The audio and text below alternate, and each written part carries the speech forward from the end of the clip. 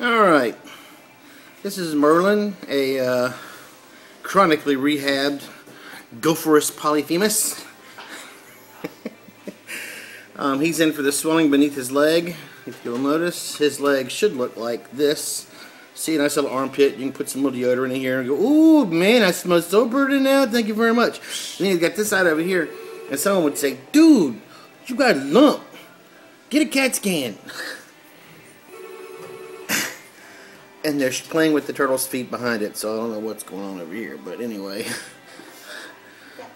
anything to make my life more miserable. Anyway, you can tell you've been poking and prodding at it a little bit, but there's something here hidden, and we're not hoping it's maggots, but chances are that's what it is. Anyway, that's what it would look like beforehand.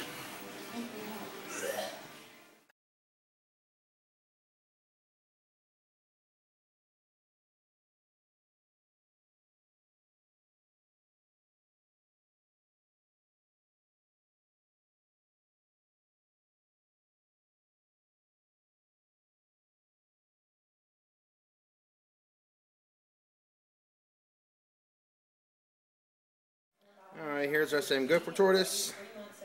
Post-surgery, turns out all that tissue in the front was basically infected with some abscesses. You can see the stuff in the bottom of the sink down there. The white milky stuff is basically an antibiotic that we use to pack the wound with. And you can see the pockets and stuff there. I'm sorry you guys who were expecting maggots. Just weren't no maggots today. Bummer. But to give you an idea, this was a chew toy. We get many of those through the years. Also chewed up his carpus over here. We've got tons of lesions beneath. We just pulled some of those sequestrums off. And my buddy's waking up from anesthesia, so we'll get him up and out of here and back to eating grass. See you later, dude.